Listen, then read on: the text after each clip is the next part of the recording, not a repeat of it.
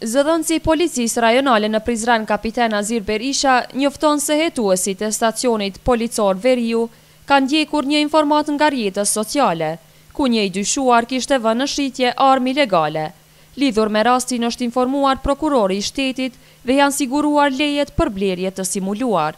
Më pas është vënë kontakti me personin e dyshuar, i cili është kapur në flagrancë duke tentuar të shes armë hetuesve.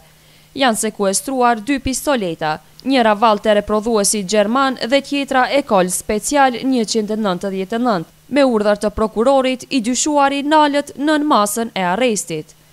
Kurse njoftimi tjetër është se me datën 6 janar, policia në Lubisht të Prizrenit kishte pranuar një ankesë nga një qytetar, i cili kishte thënë se përderisa kishte qenë në ambientet e mobileris Gala, ishte thyer automjeti i llojit Nissan i parkuar në parkingun e objektit, dhe nga aty ishte vjedhur një çantë në të cilën kishte pasur stoli të arta në vlerë 2.100 euro, dhe një kartel e bankës nga e cila ishin tërhequr 780 euro. Pas inicimit të rastit, hetuesit e stacionit policor Veriu kanë ndërmarrë veprime hetimore të cilat kanë çuar në arrestim një të dyshuar në Drenas. I dyshuari është intervistuar në prani të avokatit mbrojtës. Gjatë intervistës është kuptuar edhe identiteti të dyshuarit të dytë, i cili ndodhet në Arati.